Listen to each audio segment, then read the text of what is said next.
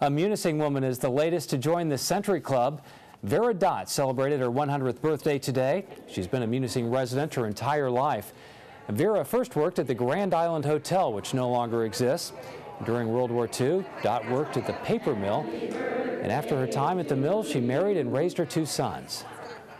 I think it's quite an honor, especially some of the things that they didn't have in those days that we have now, like medical care. You adapted. You had to. It wasn't easy.